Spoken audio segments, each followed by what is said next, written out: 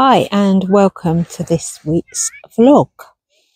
This is going to be a bit of a stream of consciousness really, and reflecting on the life of a friend of mine, an old childhood friend who passed away recently, and what a crazy world we have created for ourselves. Now the view you just saw of the sea at the beginning of this video is the view that I'm sitting here looking out on, and behind me is Butlins. I don't know how much of it you can see. All right, you can see that there's that red sort of building behind me. That's part of it. And if you don't know what Butlins is, if you're not from the UK, it's a holiday camp, and there's all sorts of entertainment and music and things for kids. Crazy, isn't it, when you've got the beach there, that beautiful view. But I call it Dukkhaland because people go there to escape, don't they? Escape their suffering really for a few days every year. And that red building that I just showed you is actually a new building. It's not finished yet, and in there's going to be some kind of more entertainment stuff. There's going to be like a laser tag quest game, I think films, another bar. So I saw a sign saying they want to extend the license or something, so people can get drunk, forget their troubles. So going back to my friend who passed recently, she was a childhood friend. I probably hadn't seen her for over 20 years, but these days, like we are with a lot of people, we were connected on Facebook, and turns out anyway that I knew she died, and then found out that she was actually an alcoholic. Really sad story, because on the outside she had a successful career. And that's why sort of Butlins is relevant. So there is a link there. I'm getting to that. And she worked for Warner Brothers, and she was the chief buyer and worked on creating Harry Potter world. And I knew this because her brother posted a tribute to her in the Brentford Football Club fan forum, because that's not far from where we grew up. It was our local football team, and she was a big Brentford fan.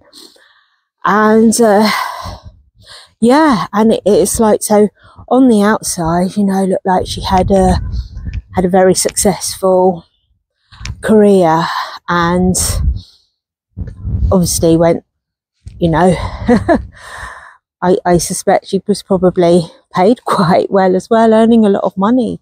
And then but for her life to end that way at the age of 55, no age, it's just, and it's affected me as well, because you might have seen my recent video where I was talking about my son, and he's been visiting me this weekend as well.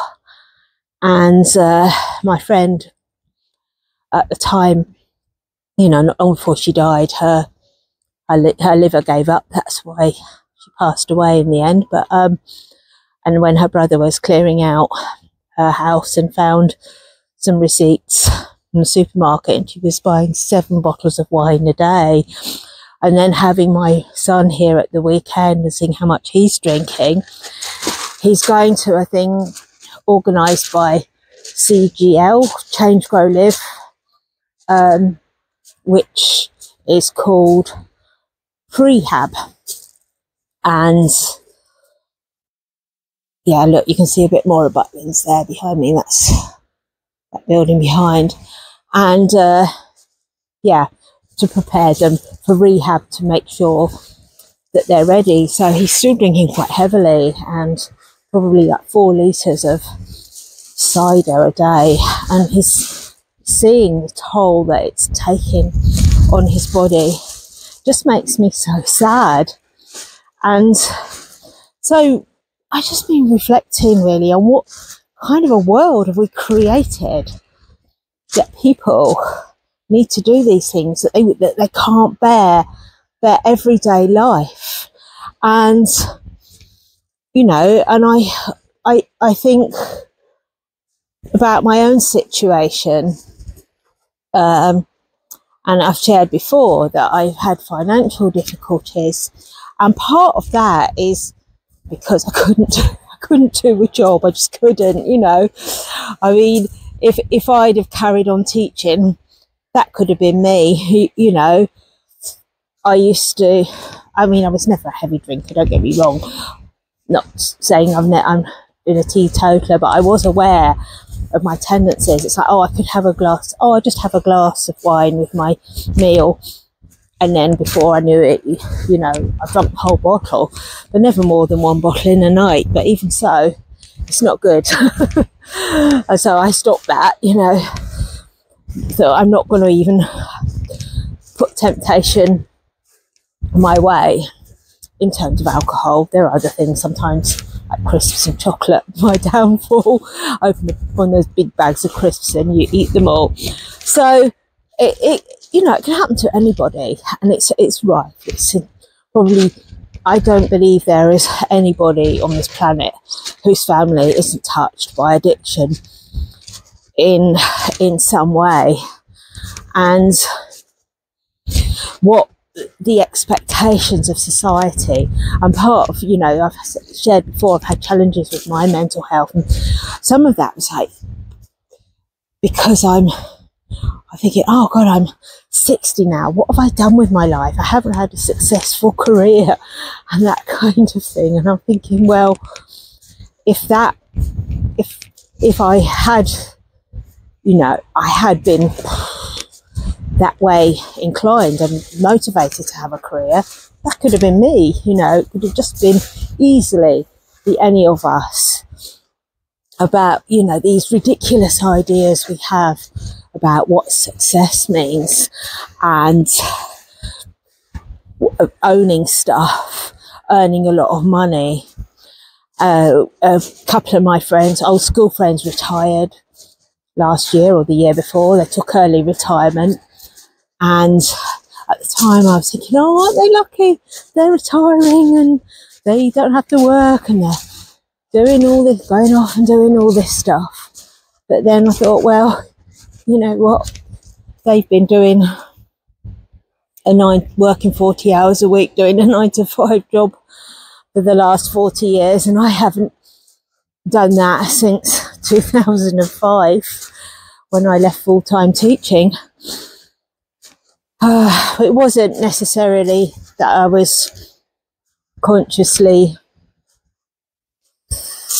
creating my life at that point, but I just knew there was something in me that knew I couldn't carry on this way. It's like, no, I've got to get out of here, in this classroom, looking out at the brick wall, doing we used to have a thing back then in the UK called the National Numeracy Strategy, because I taught maths, and every lesson was planned out.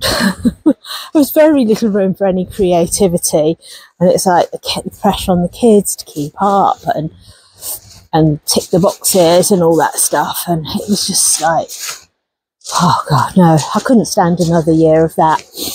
I didn't know what I was going to do. I just handed in my asked to reduce my hours. The head teacher said no, and I left. And then a couple of years, well, and partly as well because I wanted to start my own business. And if I hadn't have done that, I wouldn't have met people when I was out networking and learn who ran spiritual tours, and then I learned how to meditate. And around that time, my son was about 18. It was all kicking off. I knew this wasn't too normal teenage drinking, but there was something in me that kept going with the meditation, that I knew that that there was something in that was the answer. And at the time, because I was like trying to get my business going, I'm thinking, oh, this will help me have a successful business, you know, help me be more focused. I'm doing that so you can see the view behind me, because it is rather beautiful. Let's extend this. Oh, I think that just looks like it should go a bit further. Yeah. There we go. Oh, isn't that sky amazing behind me? Yeah, you see, we've got this here, and yet they want to be in Dukkhaland. Oh, you can see, if you look up, oh, it's like when I move, because the thing's tracking me. There you go, over my shoulder there, my left shoulder, you can see Dukkhaland. And, well, what was I saying? Yeah, about learning to meditate. There was this, I suppose it's like, there's that deep faith. I talked about that in a bit in another video I made about gratitude, which kept me going through difficult times. And we live here in the UK, where really we've got everything we need, more than enough. We don't need half the stuff we've got. We're better off than probably 90% of people in the world. And yeah, it's still not enough, is it? There's something missing. We're always looking for something more, and we can't be happy with what we have. And so I I came to realise, I suppose, over the years, that actually the point of the meditation was not to help me become more focused and all that stuff. It's just as practical tools to help me deal with life. The problems will never go away. There'll always be stuff happening. There'll always be challenges. But the meditation helps you become, I suppose, more resilient and able to deal with stuff when it arises. And because that's what you do when you meditate, you practice noticing your response to thoughts, to feelings, to emotions, and then you become more aware of when you're looking for an escape from those, whether that is through addictions, through alcohol, or where was I? Yes, meditation just helps you to believe, have faith, and to gives you the tools, the resilience to deal with the challenges that come up in life, which are inevitable, because to be human is to suffer.